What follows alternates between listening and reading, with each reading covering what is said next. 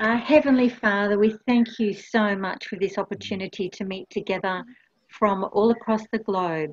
It's an amazing thing. We don't take it for granted.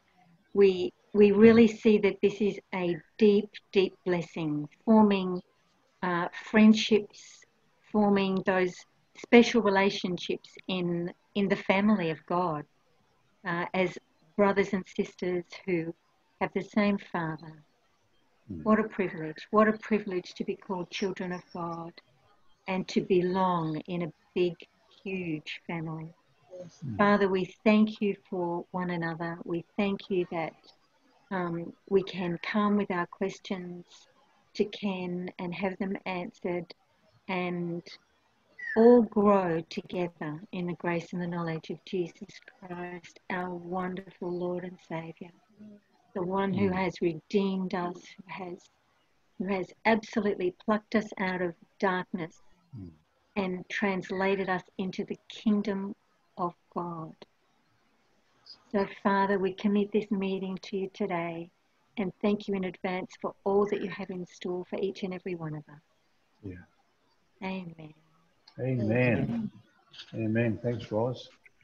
And let me just say again, just what a thrill it is to be connected with you all. As Roz said, you know, we don't take it for granted. We don't. We're quite humbled to see what God is doing. We know it's God. It's not us. It's God. And we're just excited to be a part of it. And, you know, I come to this whole meeting in a sense of real weakness. And today, I mean, I'm just thinking, oh, Lord, this is overwhelming to think that I can share with people from around the world. But, you know, who is sufficient for these things? Our sufficiency is of God. God, if God calls us to do something, he will equip us. But I know that without him, I certainly could not do that. And so I just thank you for joining us and for taking the time. I know it's a different time for you all around the world. Also, you know, we are facing some incredible times, and we've had one or two questions about COVID vaccine and, you know, the crisis that we're facing worldwide. What an incredible time we're living in. It's just like unprecedented. I know that word's been overused, but it is unprecedented. And where is God in all this? What is God saying? That's what we're going to look at during this time as well. What does the grace of God have to say about these times? So some very good questions today, and I thank you all for sharing. And we just look to the Holy Spirit to give us all wisdom. Let me just remind you that you can comment on chat. I'm going to mute you all as we go into the question time, but you can comment on chat if you'd like to, you know, raise a point or make a comment, even ask a question. You can do so on the chat facility there. Just write it briefly if you would, and we'll see whether we can address any of those comments at the end. See how we go for time. We don't want to keep you too long, but at the same time, we do want to utilize this time the best that we can because you've taken the trouble to be with us. So let's get straight into the questions then. I'm going to mute you all and I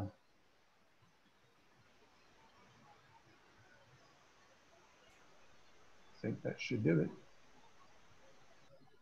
Okay, that's it. Okay, so what we're going to do then, I'll just bring up the screen. There we go. Okay, can you see the screen, David and Roz? Is it up there? PowerPoint? Okay. Well, here we go. This is Grace Question and Answers number 2.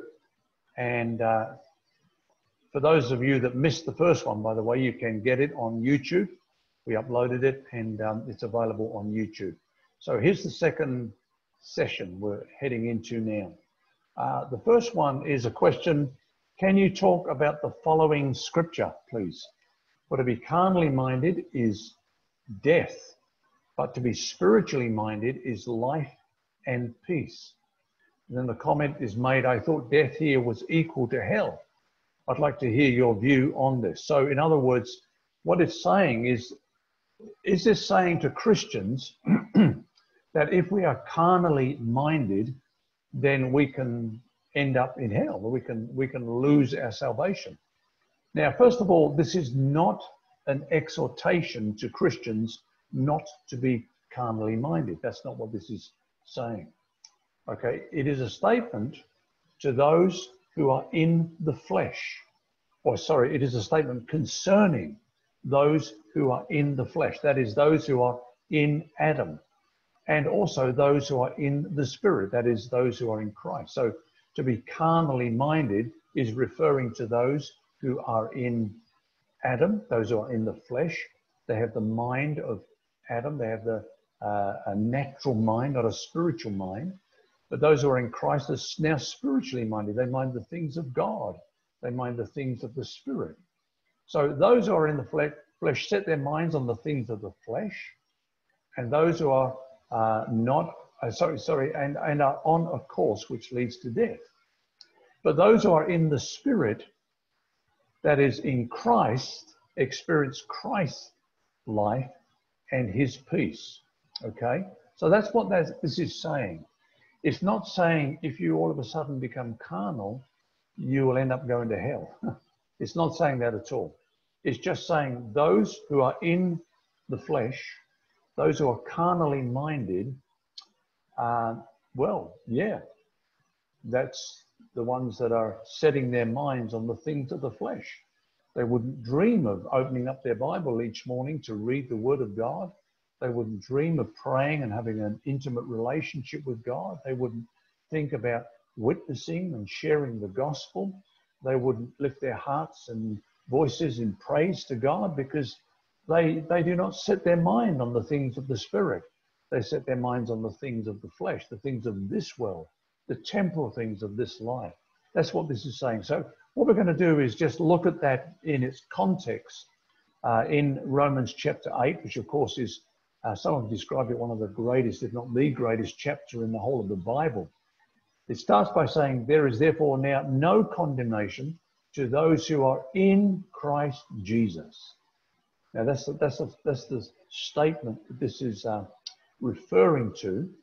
Those who are in Christ Jesus, those who are born again. These ones do not walk according to the flesh, but according to the Spirit.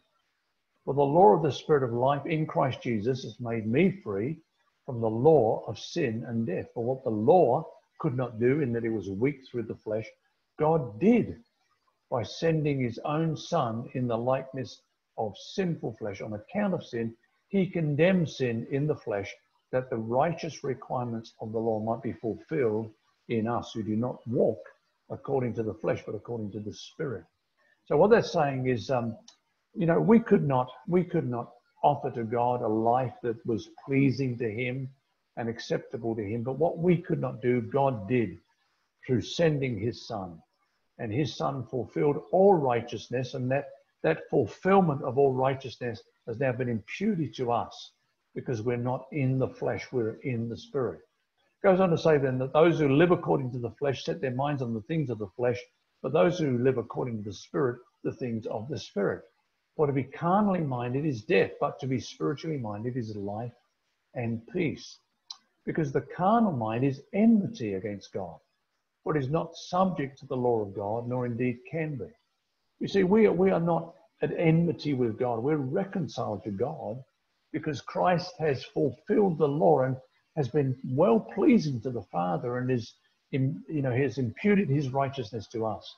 So it goes on to say, so then those who are in the flesh cannot please God, but you are not in the flesh, but in the Spirit, if indeed the Spirit of God dwells in you. Now, if anyone does not have the Spirit of Christ, he is not his. And if Christ is in you, the body is dead because of sin, but the Spirit is life because of righteousness. Now, that's true. Our body is unredeemed. Our body is death. It's a mortal body. That's how Paul describes it. It's a body that is dying. One day we will die. We are decaying. We get tired. We get weary. Sometimes we get sick. One day we will die because the body is death because of sin. Our body has not yet been redeemed. And it's in our body that we sin sometimes. Sin dwells in the members of our body, okay? But our spirit is righteous because our spirit is joined to Jesus and we are one with him. As he is, so are we. We cannot sin. John says we cannot sin, not in our spirit. We're already perfected. We're complete in him and we're righteous. Now, what about our body? Well, if the spirit of him who raised Jesus from the dead dwells in you, he who raised Christ from the dead will also give life to your mortal bodies through his spirit who dwells in you. Praise God. One day our body will be raised from the dead. One day our body will be changed into the likeness of his glorious body. No longer capable of sin, no longer subjected to sickness or disease or death. One day we will be totally redeemed. And we say, hasten, Lord, the day. But thank God our spirit is perfected and we are not carnally minded. We set our mind on the things of God. That's why we're here today. We are spiritually minded people. We want to know the Lord. We want to know his word. We want a closer relationship with him. We love his people and we love all the things that are connected to God. And so just to clarify that and to clear it up, it doesn't mean that if ever we go through a stage or a moment where we're sort of worldly minded or we set our mind on the things of the world, it doesn't mean that we've lost our salvation. It doesn't mean that at all. We know who we are. We are the righteousness of God in Christ. And God has given to us eternal life. We're going to be talking more about eternal security in this session this evening because that's one of the questions that was asked. Okay. Now, this question was asked by one of our pastors in Zambia. Hebrews is not understood by many Christians. Pastors ask us questions from Hebrews wherever we go. And they do go. They go all around that country planting schools of ministry. There are, I think, something like 260 at least schools of ministry in Zambia where people are being discipled in the gospel of grace. But wherever they go and wherever we go, you know, if you talk about eternal security, people will bring up the book of Hebrews because there are, I think it's 5 warning passages in the book of Hebrews. And some people believe that these warning passages are teaching us that we can lose our salvation. Now, a major key to understanding, Hebrews is the context. In fact, a major key in understanding any part of the Bible is the context. So who was it written to and why was it written? Why was the book of Hebrews written and who was it addressed to? Well, it was written to a community of Jews. That shouldn't be surprising. That's why it's called Hebrews. It was written to a community of Jews who were making the transition from Judaism into Christianity.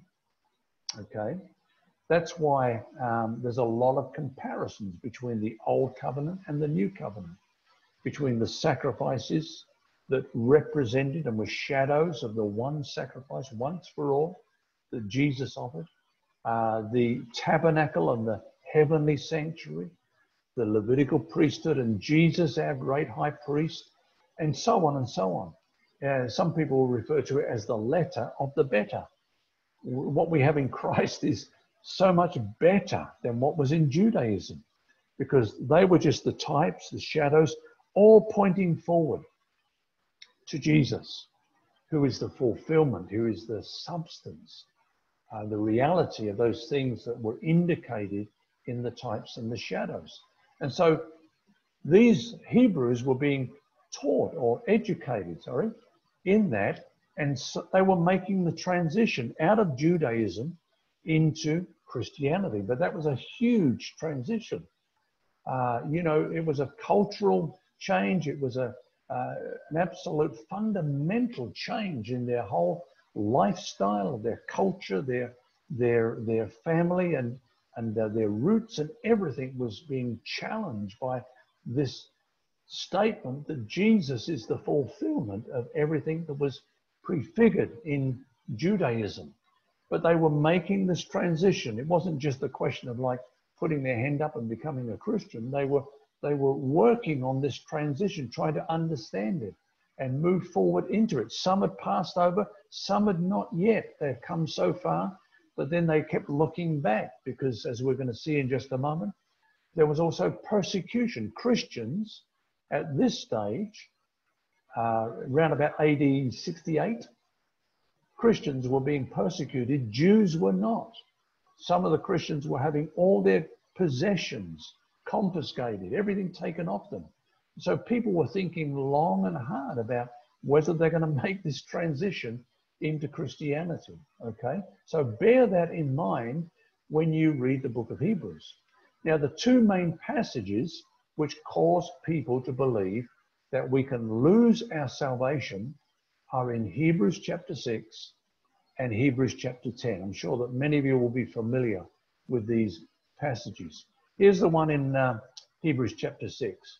It says, "It is impossible for those who were once enlightened and have tasted the heavenly gift and have become partakers of the Holy Spirit and of the Word of God, tasted the good Word of God and the powers of the age to come, if they fall away, to renew them again to repentance, since they crucify again for themselves the Son of God and put him to an open shame." Now, let's look at that carefully. See, some people say, this is saying if you backslide, then you can't come back. If you fall away, you cannot come back. Now, that's a very strong statement. If those who believe that, really believe that, then if they're ever sharing the gospel and somebody says, well, I used to follow Jesus, but I backslid, they would have to say to them, well, I'm sorry, you cannot come back. There's no way back to God for you. We should have a sign outside our churches, all welcome, except backsliders, you can go to hell. Because that's what people believe this is saying. It says, doesn't say it's hard or it's difficult. It says it's impossible for those who were once enlightened and have tasted the heavenly gift and have become partakers of the Holy Spirit and have tasted the good word of God and the powers of the age to come, if they fall away, to renew them again to repentance, since they crucify for themselves the Son of God and put him to an open shame. Now, there's a difference between those who were enlightened or those who are enlightened. That means they understand the gospel, their eyes have been opened, they're enlightened, and those who are regenerated, those who are born again. These were enlightened. These were the enlightened ones in that group. They'd seen that Christ is the way. They'd heard the gospel very clearly. They'd even seen miracles, it says, you know, the powers of the age to come, demonstrations of the power of God in healing and miracles and so on. And yet, if they were to go back, it's impossible to be renewed to repentance, since they crucify for themselves afresh the Son of God. They're basically saying, I've examined your Christianity, I've looked at it, and not for me, it's not real. I believe that, they're basically saying, I believe that Jesus was an imposter, that he's not the Messiah, that he should have been crucified. They crucify for themselves again the Son of God. Now, those verses are not saying that we can lose our salvation, because in the same chapter, the writer to the Hebrews actually says the opposite. In fact, it's amazing. This is one of the most powerful verses that speak about our eternal security that you'll find anywhere in the Bible. And it's in the same chapter that people use to teach us that we can lose our salvation. Let's look at what it says. It's talking about the covenant that God made with Abraham. Remember, that's the covenant of promise, which we now believe is the covenant of grace. That in Christ, in Abraham's seed, that's Christ, all the families of the earth would be blessed with salvation. All the nations will be blessed with the gift of righteousness. So when God made that promise to Abraham, it says this, God determining to show more abundantly to the heirs of promise, that's us, the immutability of his counsel, that means the unchangeableness of his counsel, confirmed it by an oath, that by two immutable things now, in which it is impossible for God to lie, we might have strong consolation who have fled for refuge to lay hold of the hope set before us. So God, for our sakes, not for his sake, when he made this covenant, first of all, he gave his word, and it's impossible for God to lie. If God lied, he would cease to be God. He would cease to be who he is. He cannot lie. But for our sakes, he confirmed it by an oath. And if you look at that passage in Hebrews 6, it says that God kind of looked around to see who he could swear by. And he could swear by no one greater than himself. So he swore by himself. He basically said, may I cease to be God if I do not fulfill what I promised to do in this covenant, which is to be our Savior and to impute to us his righteousness. So this is the most powerful statement. And it's in the same chapter that people use to try to discredit salvation and eternal security and teach that we can lose our salvation. So the context is very important. Now, just moving on to that next passage, Hebrews chapter 10. I'm sure many of you are familiar with this passage. It says, if we sin willfully after we have received the knowledge of the truth, there no longer remains a sacrifice for sins, but a certain fearful expectation of judgment and fiery indignation which will devour the adversaries. Anyone who has rejected Moses' law dies without mercy on the testimony of 2 or 3 witnesses. Of how much worse punishment do you suppose will he be thought worthy who has trampled the Son of God underfoot, counted the blood of the covenant by which he was sanctified or set apart a common thing, and insulted the Spirit of grace? For we know him who said, vengeance is mine, I will repay, says the Lord. And again, the Lord will judge his people. It is a fearful thing to fall into the hands of the living God. Now, this is a very sober and serious passage with a strong warning. But let's look at what it says. It says, if we sin willfully after we have received the knowledge of the truth, there no longer remains a sacrifice for sins. Now, if this is teaching that we can lose our salvation, it means if you sin after you've been saved, there's no forgiveness. Now, some people really believe that. In fact, in the early centuries of the church, some people would not be baptized right up until the time they died because they did not want to sin and then render their salvation void or invalid. They thought that that's what would happen if they committed one sin. I remember sharing this in the Philippines, and a pastor said to me, because, you know, he believed that you could lose your salvation. I said, and he quoted this passage to me, and I said, well, do you sin? And he looked at me and he said, well, not willfully. I said, come on. When we sin, we do it because we want to. If I lose my temper and get angry with someone, which is sinful, and say things I shouldn't say, I do it because I want to. I know it's wrong. Let's not pretend to be hypocrites here.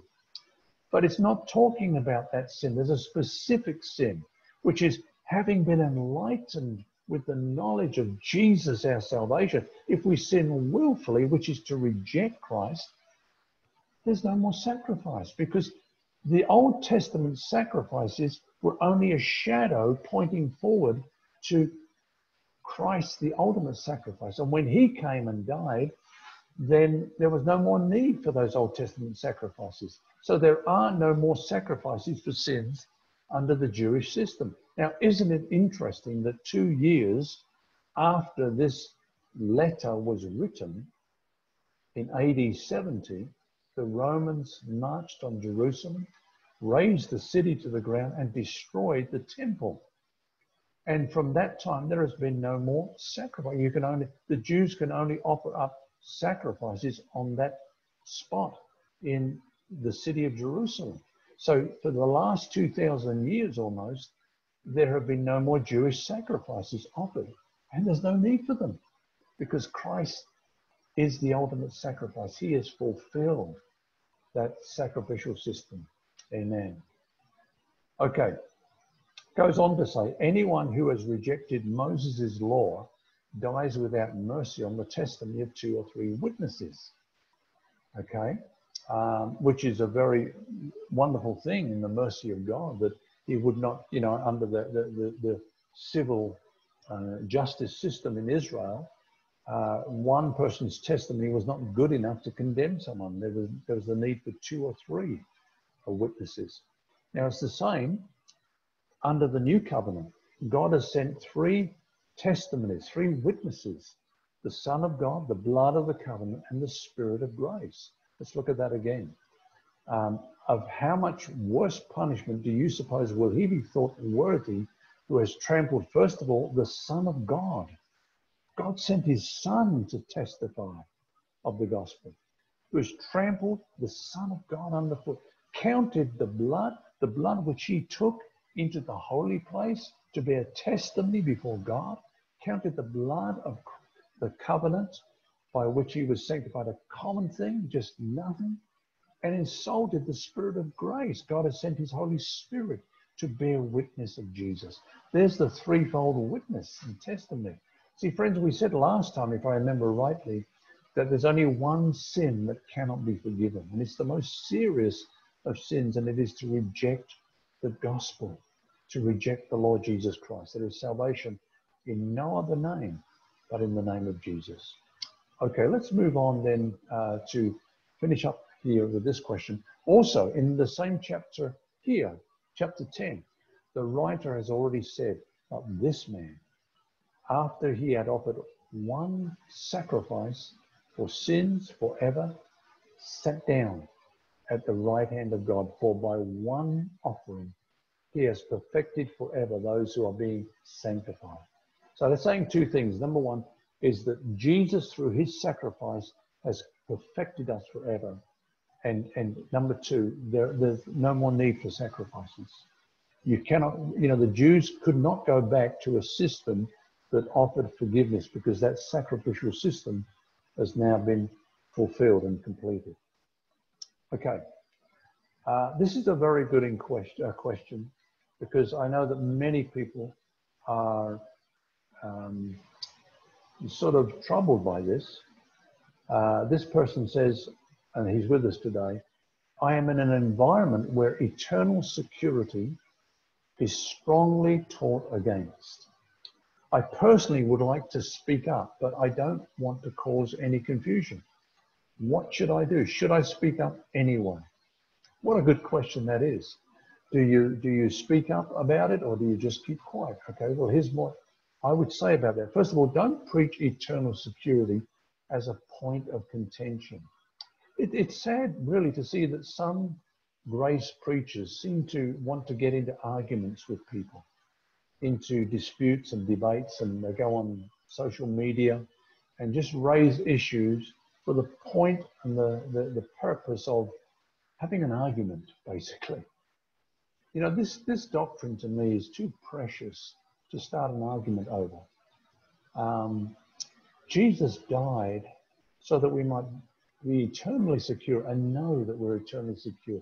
It's a precious thing. It's not just an issue to debate over. But what I would say is we don't back away from it. Preach it in the natural course of your ministry. For example, you know, when I discovered that God has saved me eternally, that I cannot lose my salvation because he's done it, not me. I was in a Pentecostal church and I was alone in preaching this. In fact, I was regarded as being not a heretic, but teaching something which was false and misleading and giving people the opportunity to sin and so on, because it gives them a false sense of security. And yet I didn't get into arguments with people, but I preached it as it came up in my teaching in the Word of God. For example, if I was going through a series in the book of Romans, then it's very clear there eternal security is very clear. And so I preach it and teach it in the natural course of my ministry. The Word of God will speak for itself. I was known for one that preached this, and although most people in my environment opposed it. I remember preaching in a Bible school, not my own, when I was a pastor in Christchurch. And there were some students from Malaysia who were there, and this subject came up there, and I taught it as as I would. And when I went several years later to Malaysia, because they invited me to preach there, they said, "Oh, we remember you. You're the one that taught eternal security." So I got a name for it, but that's okay. Preaching. Now the question was, if we just go back to the question, I don't want to cause any confusion. Should I preach it? I don't want to cause confusion. Well, preaching eternal security will not cause confusion. It will clear up confusion. People who believe that somehow Jesus died to save us, but we can take that away from him. We can lose it by our behavior, which is insulting to the blood of Jesus, is basically saying that our sin is greater than his blood. Our sin is greater than his grace. That's confusing. When you preach eternal security, you clear up that confusion. You don't cause it. But what it will do, possibly, probably, will be to invoke persecution. Truth has a habit of doing that. Truth attracts persecution. Usually, truth is on the side of the ones who are being persecuted. And so, as this dear brother is experiencing, you will find that you'll be persecuted for that. Don't go into the arena to start a debate and take on everybody about this thing. That's not what God wants us to do, but teach it in the natural course of your ministry. Now, that person went on to ask this question. In your opinion, what would be the best way to approach the situation? That's a good question. Okay, my answer to that, my response to that is this. When you're under attack over this subject or any subject, learn from Jesus. People will ask questions, try to trick question you. Ask your critic question. You remember they asked Jesus questions and he said, I'll ask you a question first. If you answer me, I'll answer you. The baptism of John, was it from God or was it from man? That put them in the corner, because if they said it was from God, he would say, well, why didn't you believe him? Why didn't you get baptized? But if they say it was from man, they would really be unpopular with the people, because the people knew that John the Baptist was a prophet.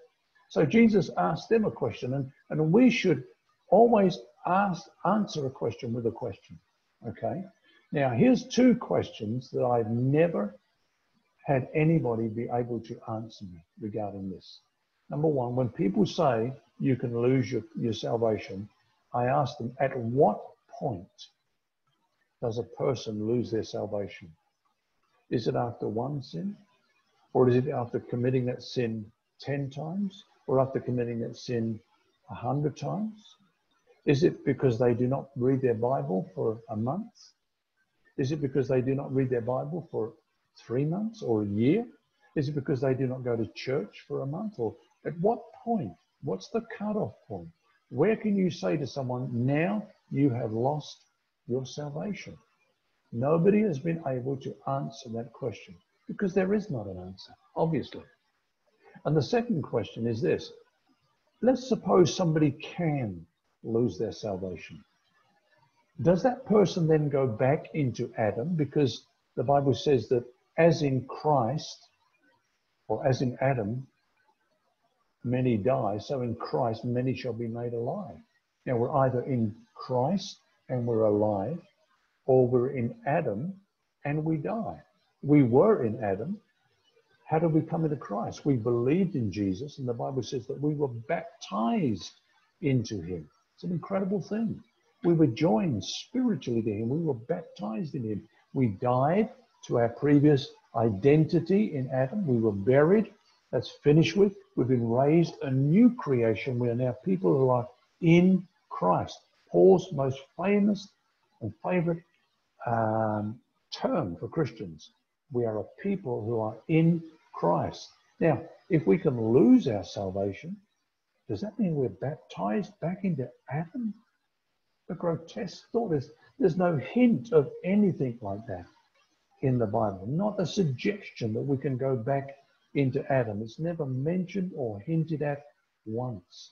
And so we need to, if you're under attack, you need to answer the questions of your critics with critics. Always ask them a question.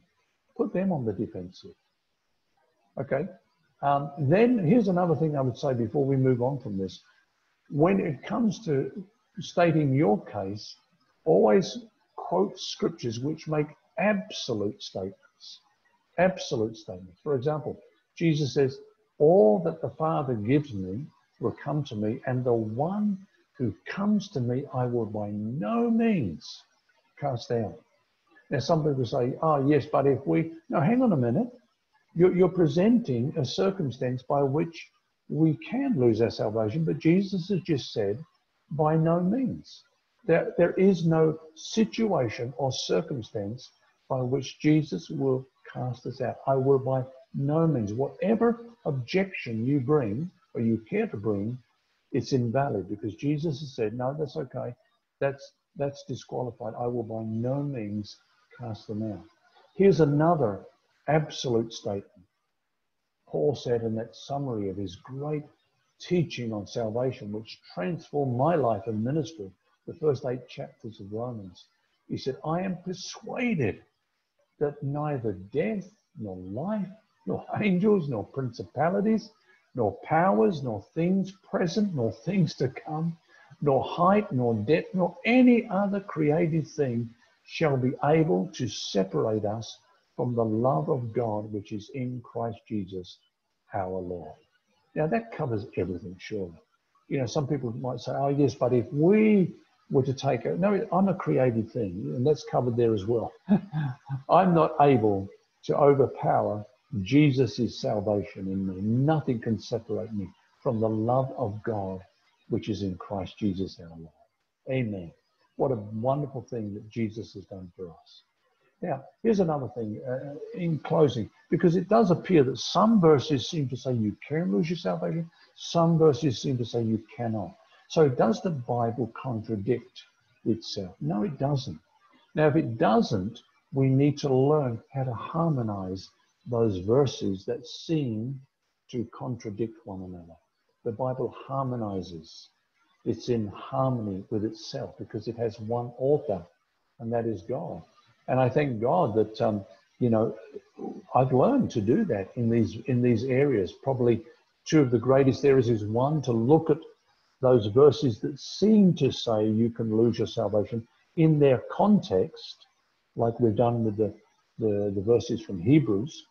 And the second thing, which is what we're going to do in just a moment, is to understand that some of those warning passages that seem to suggest you can lose your salvation are actually talking about losing our reward in the kingdom with Christ, which is not your salvation. They're two separate things. And we'll come on to that now. Okay.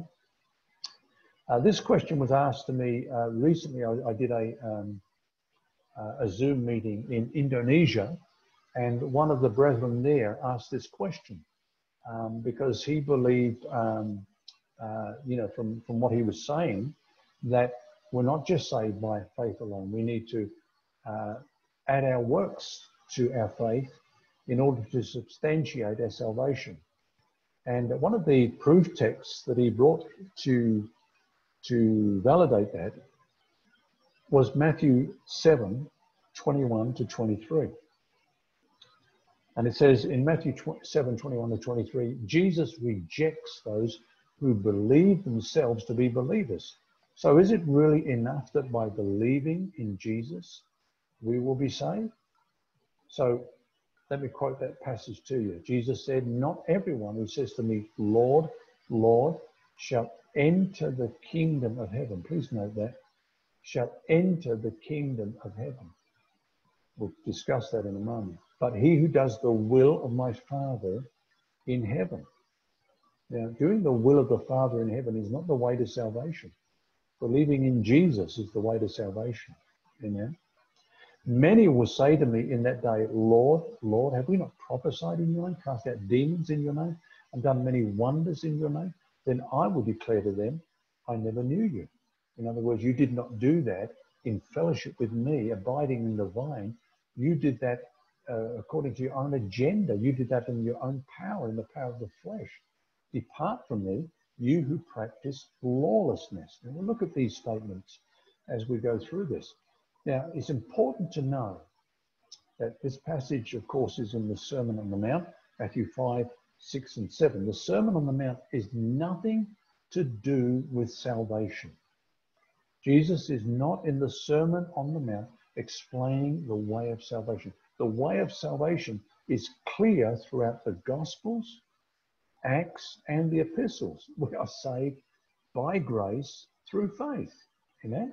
The Gospels, God so loved the world that he gave his only begotten Son, that whoever believes in him will not perish, but will have everlasting life. Jesus said, he that believes in him who sent me will not come into judgment, but has passed from death into life. At the end of John's Gospel, he said, these things I've written to you, that you may believe in the Son of God, and that believing in him, you may have everlasting life. So it's very clear in the Gospels, in the Acts of the Apostles, you know, believe on the Lord Jesus Christ and you will be saved.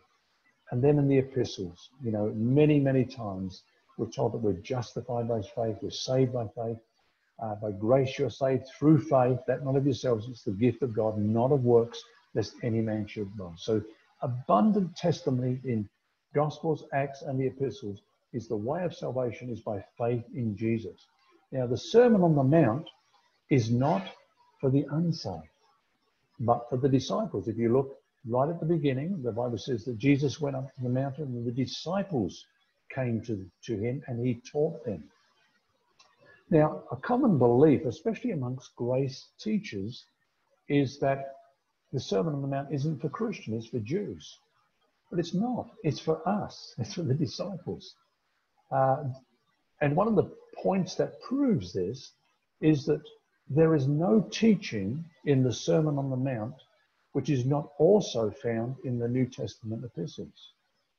Everything that Jesus taught, you'll find Paul and Peter and the others also taught. For example, did Jesus teach us to be meek? So did Paul. Fruit of the Spirit is meekness. Did Jesus teach us against covetousness, not to set our hearts on mammon? Yes, he did. Well, so did Paul. In fact, Paul warned us against those who teach that our faith is a means of getting rich. Avoid those people, he said. Did Jesus teach us to love our enemies? Yes, he did in the Sermon on the Mount. So did the apostles, Peter and also Paul taught that. Did Jesus teach us not to judge others? Yes, he did. And so did Peter, and so did Paul, and so did the others. And so whatever you find in the Sermon on the Mount, whatever instruction is repeated in the New Testament epistles. Why is that? Let's go on. What is promised throughout the Sermon on the Mount are rewards which will be given to the faithful during the coming kingdom of Christ on earth. So two things are prominent: the kingdom and the rewards which will be given there. Jesus talks about entering. Remember, he said, let's go back there to that scripture. Not everyone who says to me, Lord, Lord, shall enter the kingdom of heaven. Jesus talks about entering before that through the narrow gate. Entering what? Very clear. He's talking not about heaven, but about the kingdom. Now, what is the kingdom? If you were with us last time, I explained that the word kingdom is from the Greek word basileia, which means the rule or the reign of Christ or God upon earth through Jesus for 1,000 years under the kingship of Jesus, what we call the millennial reign. Not every Christian will reign with Christ. That's the reality. Salvation is by faith. Reigning in the kingdom is by faithfulness. Two completely different things. I've shared about these things in other teachings, and I know that some of you are familiar with that. It's a part of our course as well. Now, Jesus does indicate that there will be degrees of reward in the kingdom. By the way, we'll send you these notes and these slides in the coming days, as we did last time, so you don't need to try to keep up with jotting down the references. He indicates that there will be degrees of reward in the kingdom. He lists some of the things which will be rewarded in the kingdom. He exhorts us to lay up treasure for ourselves in the kingdom. He's not talking to the Jews, he's talking to his disciples. He reminds us that he is the source. This is important, friends. Otherwise, we get into a works mentality and get back into the flesh. He reminds us that he is the source of our fruitfulness. It is all by grace. Now, I've shared on the Sermon on the Mount, I think it's called Living a Life of Significance. And it's very clear throughout that all these things, in fact, he starts the Sermon on the Mount by saying, blessed are the poor in spirit. The poor in spirit are those who say, Lord, I can't do this. I can't live like this. You can't. I can't. He never said we could, but he can. He always said he would.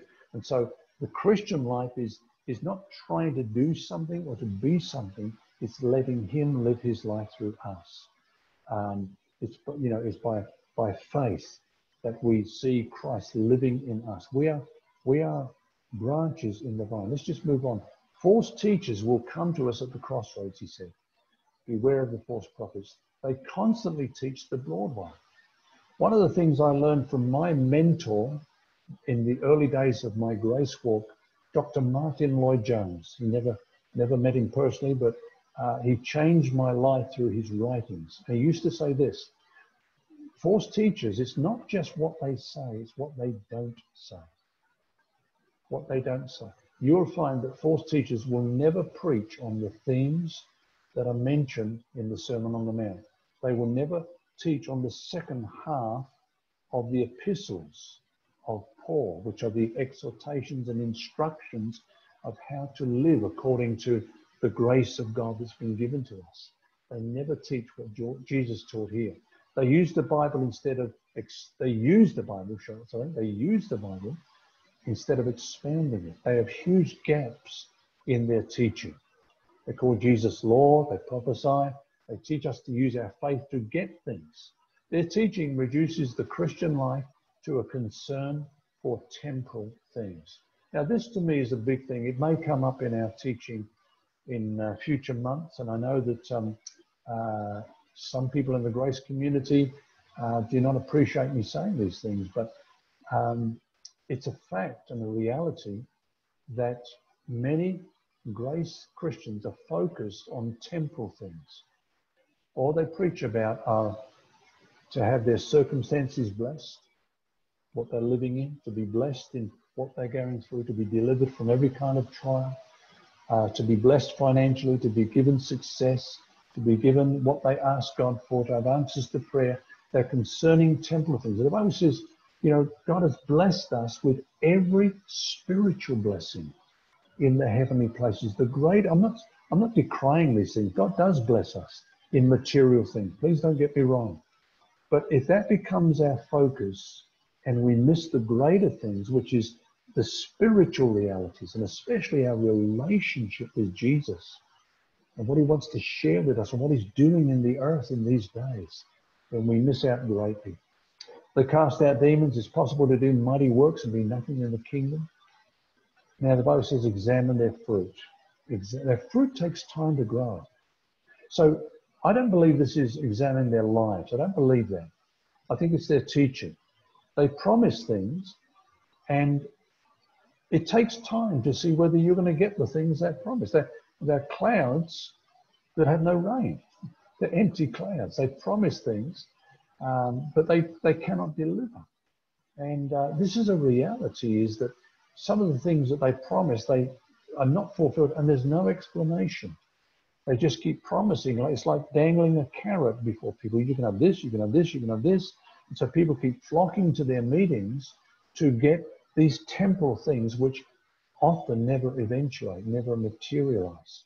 Fruit takes time to grow. It takes time to realize that it doesn't work as they say it will. Now, I've said some hard things there, and some of you may need to go and pray about that and think about that and come back to me on that. And I'm open to discuss these things with you, but I think we need to really think long and hard about what we emphasize.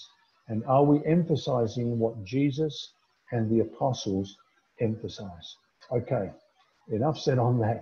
Now, the same person asked me this question. Okay, if these verses refer to the kingdom and not losing our salvation, do we have to work out our own salvation to have reward in the kingdom? Okay, that's the question.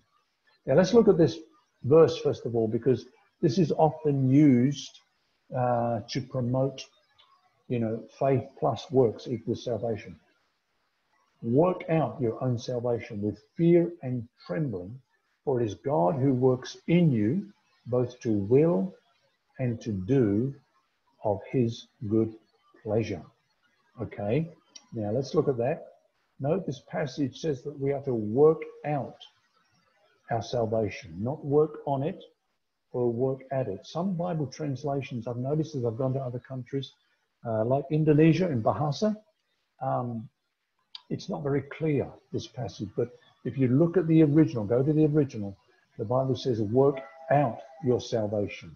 Not work at it, not work on it, but work it out. And we can only work out what he has worked in. See, what Paul is saying here is God has worked something in you. Now bring that forth.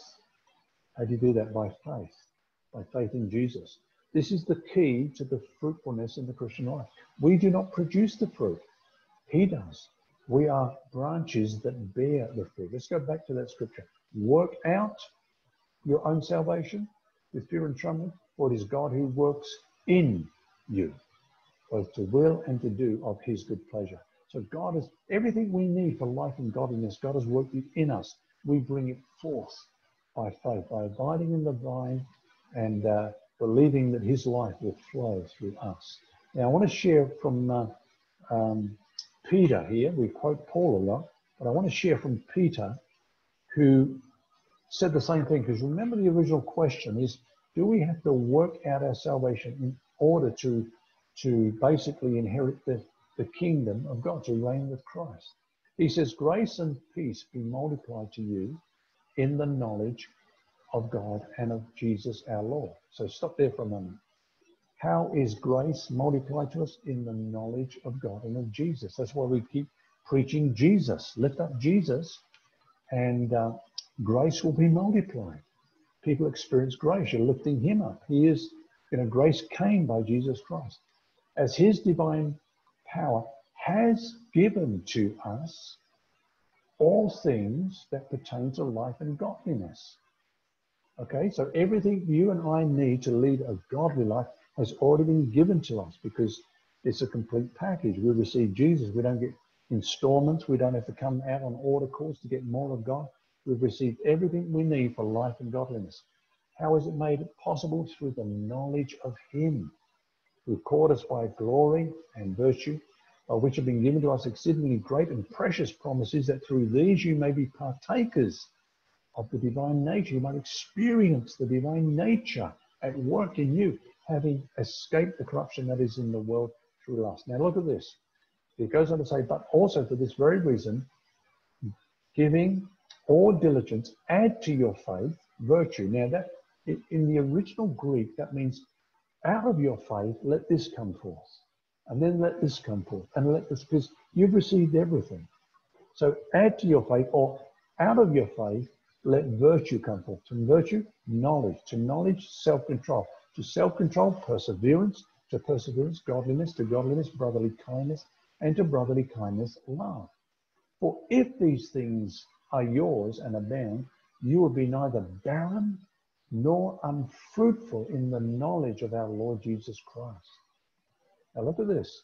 He who lacks these things, that is the carnal Christian, is short-sighted, even to the blindness, and has forgotten that he was cleansed from his old sin. See, he's still cleansed, but he's forgotten that he was cleansed. He's forgotten what salvation is all about.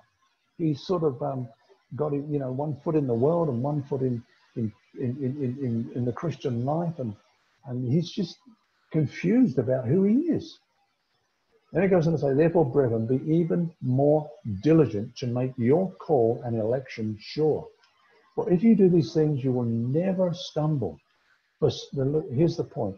For so an entrance will be supplied to you abundantly into the everlasting kingdom of our Lord and Savior, Jesus Christ. Can you see that? Getting back to the question, are these things important for us to work out our salvation in terms of us reigning with Christ, inheriting the reign of Christ and being with him in the age to come to reign over this earth? Now, yes, they are. Everyone will enter. There's a difference between entering, everyone, even people I believe who are alive at the second coming will be in the kingdom, because the whole earth will be under Christ. Satan will be bound. There'll be one kingdom only, under Jesus. Everyone will be in the kingdom. You and I will be in the kingdom. But those who are abiding in Christ and allowing his life to flow through them will receive an abundant entrance into the kingdom of God. That means where they'll be rewarded with that privilege of reigning with Christ. Even those words, well done, good and faithful servant, receiving the crown, receiving the throne to reign with Christ. It's a major thing. And, it really does need more attention than is given by the church today. Okay, here's a question. Next question, we're getting there, slowly but surely. 9 questions altogether. We're getting there. Can we make a covenant with God? Now, there are basically 2 types of covenant in the Bible. The first one is where both parties make promises to each other. The Mosaic covenant was like that. Okay, so usually, in fact, the Mosaic covenant was based upon a similar system that the nations knew at that time. It's called a suzerain treaty. A greater power, say like a world power like Assyria, might make a covenant with Israel, a small nation. And they would say, okay, if you bring tribute, toll, custom to me every year, we will protect you from your enemies. We will not come down and plunder you. We will leave you in peace, and we will protect you when you're attacked. Okay? Now, the old covenant was based on that kind of thing. God said, I will be your God. I'll protect you. I'll provide for you. I'll lead you, and so on. As long as you do not worship other gods and you obey my word and you fulfill my commandments. Okay? So there were promises on both sides there. They said, all that the Lord has said, we will do it. They signed on the dotted line. But there's another kind of covenant where just one party makes the promises and the other party is the recipient of those promises. And the new covenant was like that. As I'm going to say to you in a moment, show me where you ever made a covenant with God. You never did. You are included in a covenant that was made. You made no promises to God. You made no vows to him. You did not take an oath to him. He made a covenant with you. It's illustrated in the covenant that he made with Abraham, the promised covenant. Because God told Abraham to wait, to make that avenue of blood and wait at the end. And he waited and waited, and God did not show up until he fell asleep. And then God came and walked down that avenue of blood and made his covenant with Abraham while he was asleep. Abraham was not a partaker in the promises of that covenant. He was a recipient of the promises. Now, we are not encouraged to make vows to God. Some Christians do that. They say, Lord, if you do this, I promise I'll do this from now on. I'll serve you. I'll tithe, double tithe. I'll do this. They make promises. And what they're trying to do is make deals with God. It's a law-based mentality, like the Jews did, the Israelites. Lord, if you look after us and do all these things, then we will keep your commandments and we will not follow other idols and so on, etc. Now, that's not the covenant we're in, and we're not encouraged to enter into any kind of covenant with God, especially because if we enter in, then we are making vows. We are dictating the terms, as it were. Lord, I'll do this for you, and I'll serve you in this way if you will do this and answer this prayer. That's not what Christianity is about. We're warned against that. Even in the Old Covenant, when you make a vow to God, do not delay to pay it, for he has no pleasure in fools. Pay what you have vowed. Better not to vow than to vow and not pay. Do not let your mouth cause your flesh to sin, nor say before the messenger, that is the angel of God, that it was an error. Why should God be angry at your excuse and destroy the work of your hands? For in the multitude of dreams and many words, there is also vanity. Very clear. God says, don't do that. Or if you do it, you better make sure you pay it. But there's no need to do it. Proverbs 20, verse 25, it's a snare for a man to devote rashly something as holy and afterwards to reconsider his vow. God takes our vows and our oaths very seriously. Now, in the new covenant, everything is given to us by grace on the basis of the finished work of Jesus. He who did not spare his own son, but delivered him up for us all, how shall he not with him also freely give us all things? So it's a complete package. When Jesus did the greater by saving us from sin and giving us his righteousness and everlasting life, all things that we need are also freely given to us because of Jesus. It's all by grace. So don't enter into it. Don't be tempted to enter into a covenant with God. Now, moving on to that, we have never made a covenant with God. You cannot show me anywhere in the Bible where it says we made a covenant with God. Jesus made a covenant with God. God made a covenant with Jesus. And because we are in Christ, we are the beneficiaries of that covenant. We receive all that Jesus purchased for us at the cross, the riches of his grace. That's why, as I said earlier on, we're blessed with every spiritual blessing in Christ Jesus in the heavenly places. This is what God said to Jesus from Isaiah 42, verse 6. I, the Lord, have called you in righteousness and will hold your hand. I will keep you and give you as a covenant to the people, as a light to the Gentiles. That's us. And then in chapter 49, verse 8, thus says the Lord, in an acceptable time I've heard you, and in the day of salvation I've helped you. I will preserve you and give you as a covenant to the people, to restore the earth, to cause them to inherit the desolate heritages. Well, if you look at those scriptures in your own time, you'll see that these are prophetic scriptures talking about Jesus. God speaking, the Father speaking to the Son. So don't make a covenant with God. God has already made a covenant with Jesus. And because you are in Christ, you are one with him. You are complete in him, and you inherit all the promises. The Bible says all the promises of God in him are yes and amen. All the promises of God in him, in Christ, are yes and amen. Okay.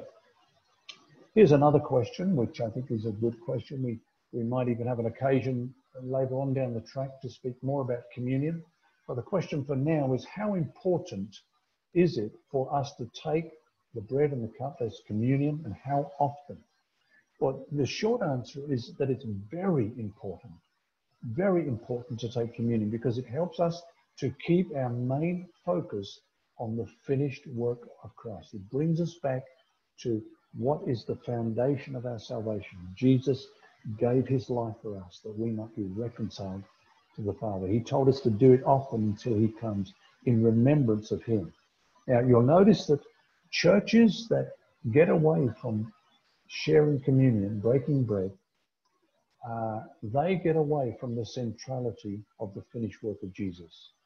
They end up preaching a social gospel or a moral gospel, but their focus is no longer on Jesus and what he did at the cross, the finality of the cross as the basis of our salvation. So it's important that we do this so that we remember what it is that brings us to God, the precious blood of Jesus. And we're to do it often. It's not stipulated how often, so we don't get legalistic, we don't legislate. Let the Spirit guide you in this, but do it often. Do it often. At New Beginnings Christian Church, we do it every second week. We've chosen to do that.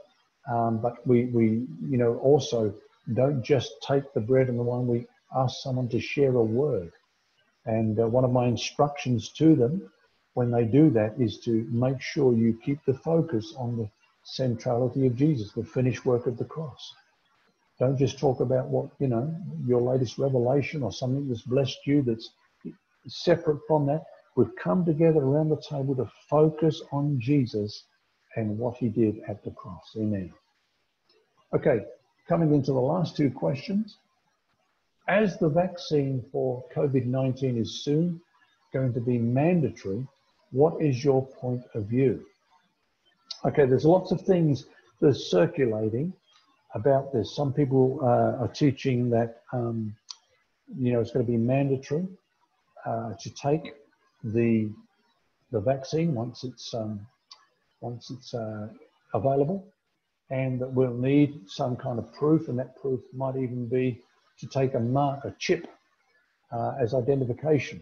Now, these are all theories that are circulating, so bear that in mind.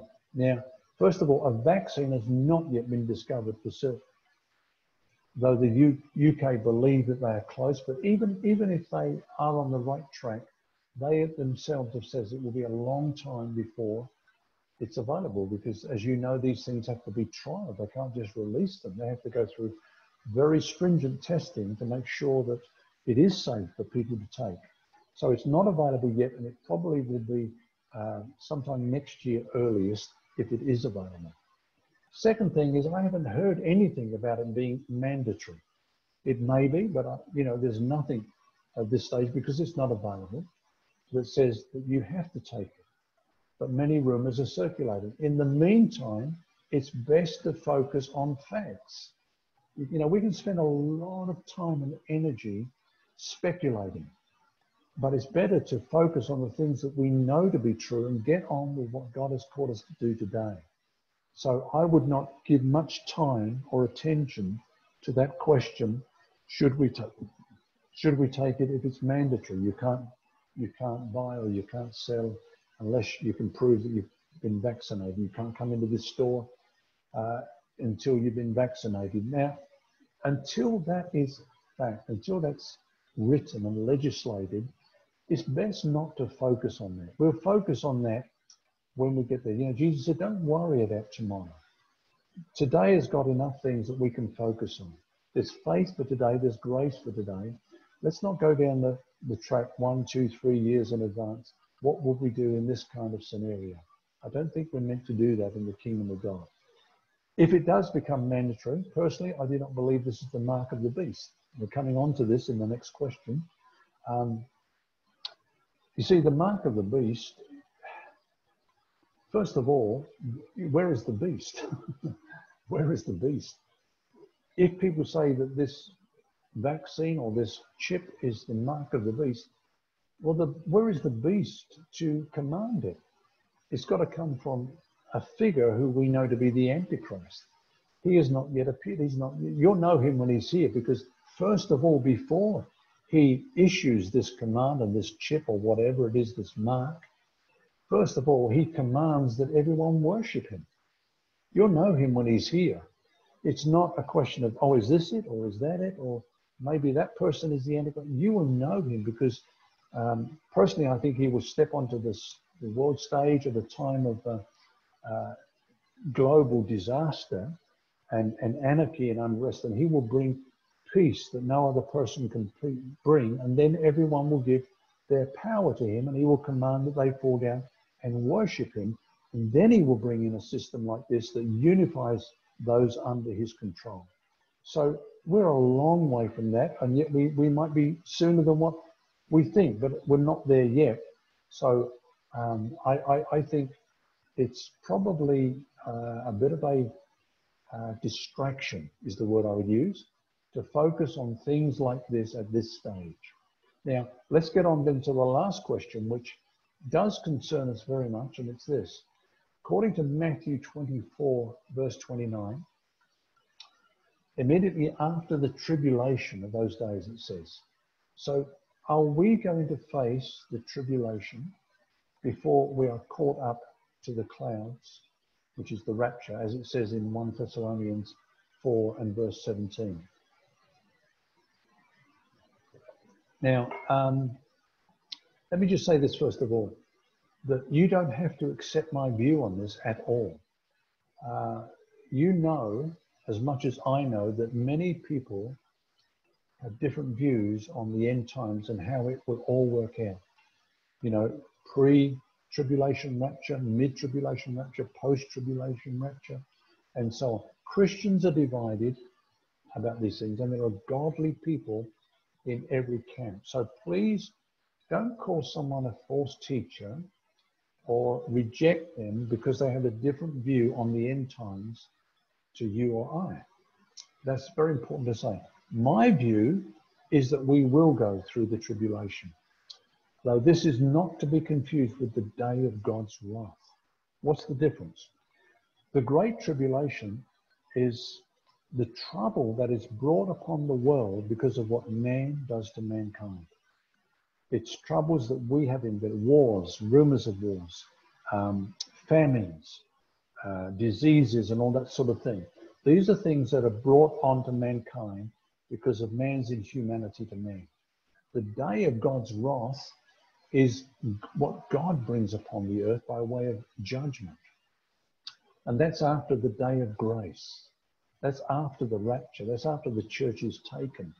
And that's the day of God's wrath. This is why we need, I believe, to teach both aspects of grace. If we are going to go through the tribulation, we need to teach people not only that grace is God's unmerited favor, which it is, praise God. And we need to keep on preaching that, never stop sharing that. It's all by grace. But it's also the empowerment for living. It's supernatural power to live in supernatural times, quite frankly. And I am concerned, as I said earlier on, that some people are giving the impression that this message of grace is just to tell us that God is going to give us this and this and this and this and all these earthly, material, temporal blessings, that he's going to deliver us from every kind of troublesome situation, every kind of trial, that we'll never go through difficult times, and that it's all going to be rosy. Now, that's bad teaching, and that's not preparing the saints for life on planet Earth, let alone for the troublesome times that are lying ahead. Friends, we are living in incredible, incredible times. To think that the whole world, we never knew this right at the beginning of the year. The whole world is in this lockdown, and we don't know how long for. We don't know what it's going to lead to, but it's just unprecedented. Is it a prelude to the tribulation that's coming? It could well be, friends. Let's face that. It could well be. The most important thing is, if it is, do we believe we are ready for it? Or do we think somehow we're going to just get a quick rapture out of it all, and so we won't need to be prepared for it? Now, this is why I believe that we will go through the Great Tribulation. Revelation chapter 6, the book of Revelation, of course, is just that. It's a revelation of what is going to come in the end times. We know there are 7 seals. Okay, let's quickly go through this. I believe that this is the Great Tribulation. The first seal is a rider on the white horse. That's the Antichrist who goes forth to conquer.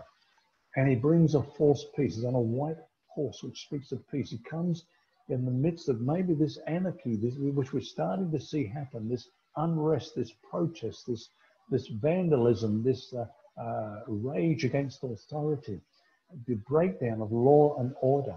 And when that goes worldwide, people are going to say, what's happened to our world? How do we get here?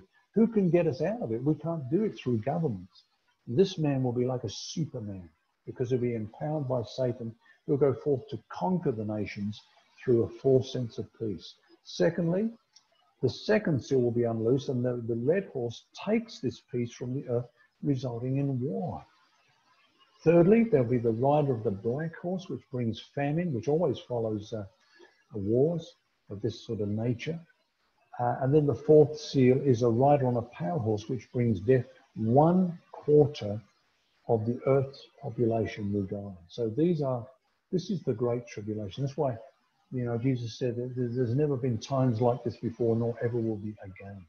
These are horrendous times which lie ahead. Are we still here? I believe we are. There's no mention of the rapture at this stage.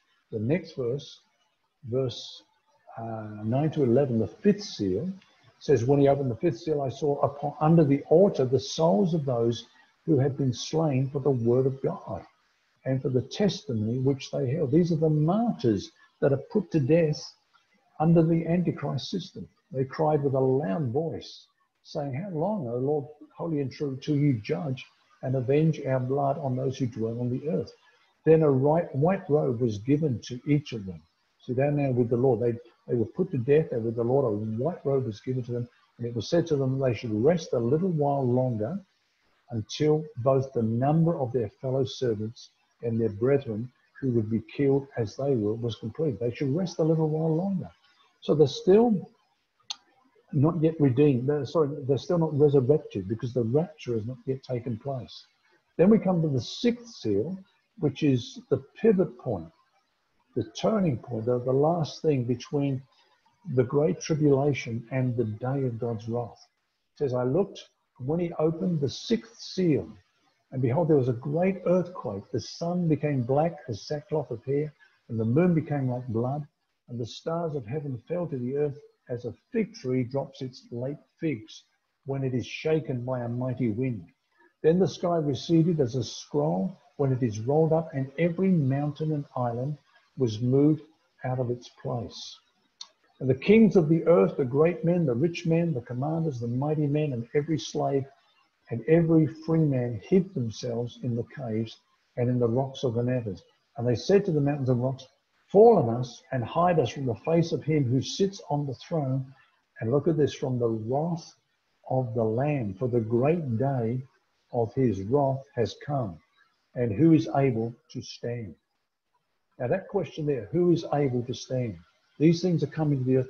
Who is able to stand? In the next chapter, the answer to that question, who is able to stand, is given. There are two groups who will be able to stand. The first is the Jews, because they would have been sealed. Okay, God is now turning his focus to the Jews because the saints are now raptured. The saints are able to stand because they are now raptured. In fact, that's what it says in these verses. After these things I looked, and behold, a great multitude, which no one could number, of all nations, tribes, and peoples and tongues, standing. Who is able to stand? These are standing before the throne and before the Lamb, clothed with white robes, with palm branches in their hands, and crying out with a loud voice, saying, salvation belongs to our God, who sits on the throne, and to the Lamb. And all the angels stood around the throne, and the elders and the four living creatures, and they fell on their faces before the throne of God and worshiped God, saying, Amen. Blessing and honor and wisdom, thanksgiving and honor and power and might be to our God forever and ever. Amen. Then one of the elders answered, saying to me, who are these arrayed in white robes? And where did they come from? And I said to him, sir, you know. So he said to me, these are the ones, look at this, who came out of the great tribulation. You cannot come out of something unless you've been in it, friends. The saints, the raptured church, has come out of the great tribulation. They've washed their robes, made them white in the blood of the Lamb. Therefore they are before the throne of God and serve him day and night in his temple. And he who dwells on the throne shall dwell amongst them. So he who sits on the throne shall dwell amongst them. They shall neither hunger anymore nor thirst anymore. They have their resurrected bodies. The sun shall not strike them, nor any heat, for the Lamb who is in the midst of the throne will shepherd them and lead them to living fountains of waters, and God will wipe away every tear from their eyes. So that's the reason why I believe we will go through the tribulation. After that, the seventh seal is open, which is the day of God's wrath. We will not be here for that because we do not come under the wrath of God, because Jesus endured the wrath of God for us. So we will not come into that judgment. Now, whether I'm true or not, whether I'm correct or not, I should say, my point really is this, in responding to this question. There are difficult times ahead, and we should teach our people that the grace of God, which not only reconciles us to God and forever makes us his unconditionally, knowing that we'll never come into condemnation, that same grace empowers us to stand in the midst of a wicked generation, an evil generation, and to stand firm and to stand true and faithful for Jesus, and to be a witness to him unto the end. And so I encourage you, those of you that are teaching the grace of God, to teach it in that aspect as well. Well, you've been very good. I think we'll open up the, those of you, if you can unmute yourself, you're free to do that. Unmute yourself, and thank you so much for being attentive. I noticed that there are some questions. We'll try to go through those. Let me just have a look at what we've got here, whether they're related to what we've been sharing. My question is on the Holy Communion. How can Christians prepare well under grace before partaking? Maybe I should just mute you all again. Can you mute yourself if you're able to do that? And I'll unmute you in just a moment. Okay. How can a Christian prepare well under grace before partaking of Holy Communion? The question is specifically for people who are married, because I've heard that a week before partaking Holy Communion, because I've heard that a week before partaking Holy Communion, married people should not meet sexually. Am I ignorant on this one? Yes, you are. That is an extra biblical teaching. There's nothing wrong with a married couple engaging sexually at any time. Of course, at home, not in public. So you do not have to separate from your partner before taking communion. You are qualified because of Jesus. That's the whole point of communion, is that as we hold that cup of wine in our hands, we remind ourselves that the blood of Jesus Christ cleanses us from every sin, and we are now righteous before God. So really, that is a wrong teaching. I don't know where that's come from, but it's a man-made doctrine, and I encourage you to correct that in your environment.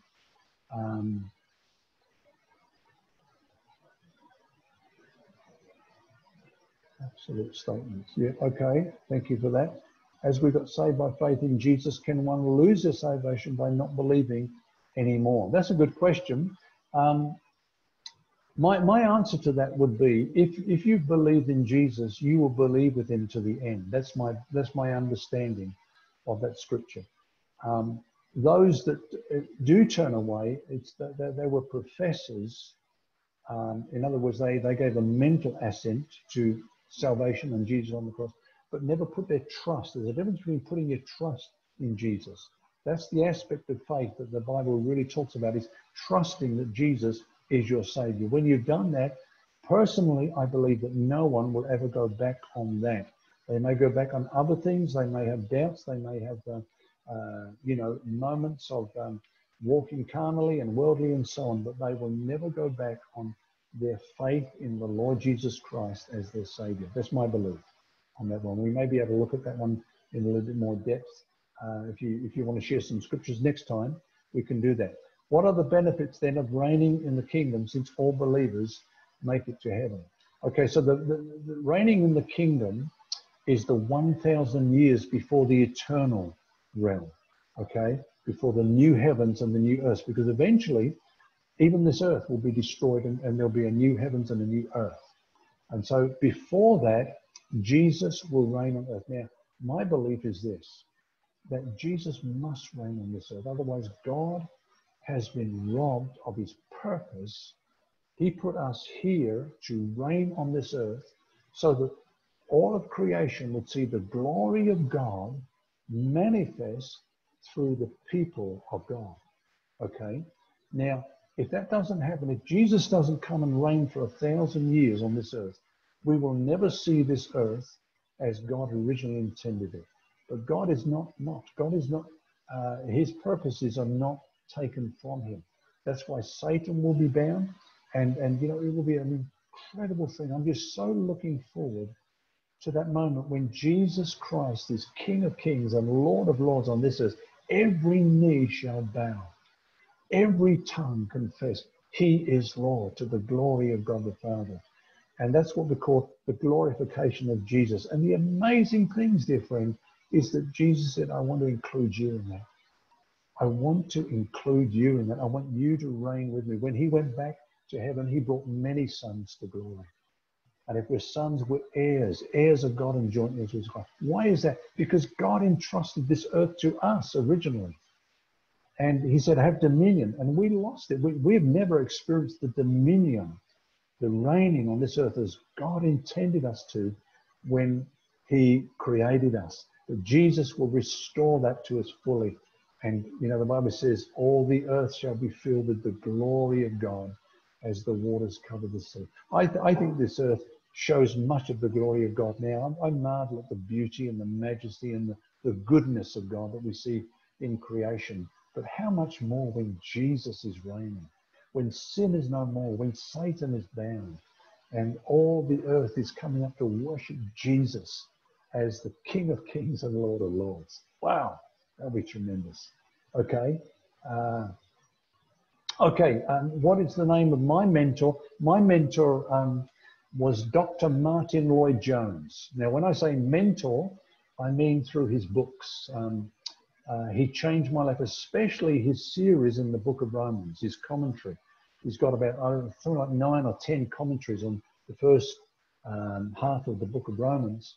And it absolutely changed my life, my ministry, set me on the right course. And I thank God for that man. He helped a lot of people discover what the gospel really is all about. He's a typical British preacher, very laborious, very long-winded, but my goodness me, very sound and very scriptural. And how are we to take bread and cup in order to avoid it just being a religious ceremony, please? Some say it is a meal eaten together while speaking about the things Jesus did for us. I just wonder whether that deserves a little bit more time that we might put into the next session. I think we might spend a bit more time in the next Q&A session and look a bit more deeply, because there are different views that are coming out now about communion, what it is and what it isn't. And I think some of them are going a little bit beyond what the scripture says and therefore getting away from what the scripture does say. So if it's okay with you, I think we might save that one. We'll say if you can send that one to me for next time, we will look at that there. Will the church be in the earth while the Antichrist is reigning? Yes, I believe that we will see the beginning of that time. That's what we call the Great Tribulation. That's my belief. Don't excommunicate me if you don't agree with it. I think it's one of those things we've got liberty to agree to differ on. He goes on to say, never mind, you are answering this question. Okay. Thank you. That's wonderful teaching. Praise God. Explanation on the Great Tribulation is clear. Thank you, Rosanna. According to Romans 8:29, does God already plan and know who is going to be saved or not? Now, I did address this last time. Do you remember?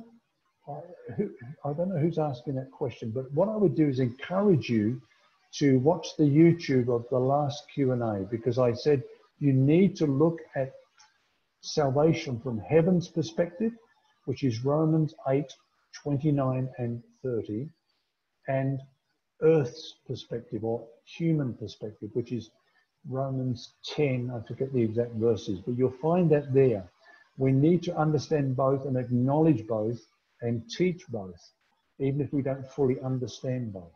So I would encourage you to do that, because I go into it in much more detail. Thank you. Thanks, Pastor, for the answer. Just a comment on the answer. I've understood now. Man-made doctrines are hard to be clarified in the Word of God, and most of them not found in the Apostles' doctrine. Amen to that. Now, if some of you remember that I have a twofold approach to every doctrine that you hear, every new doctrine, every wind of doctrine that comes through the body of Christ. Simply ask these two questions. Number one, did the apostles teach that, preach that in the Acts of the Apostles? Did they practice that? Acts of the Apostles, first 30 years of church history. Do you find, for example, the apostles telling disciples that they are to abstain from sexual relationships with their partner for a week before communion? No, you don't. So therefore it's a man-made doctrine. Did they teach that in all the epistles? No, they didn't. You won't find it anywhere. So those two questions, is it in the book of Acts, practiced? Is it taught in the epistles? If you don't find, if it comes up no both times, you're looking at a man-made doctrine. Okay, I think we've answered all the questions. How about that? How about we unmute you? If you can unmute yourself, please do so. And feel free to greet one another, to even to write greetings on the chat if you are able to do that. I'm able to unmute some of you, but the rest you have to do.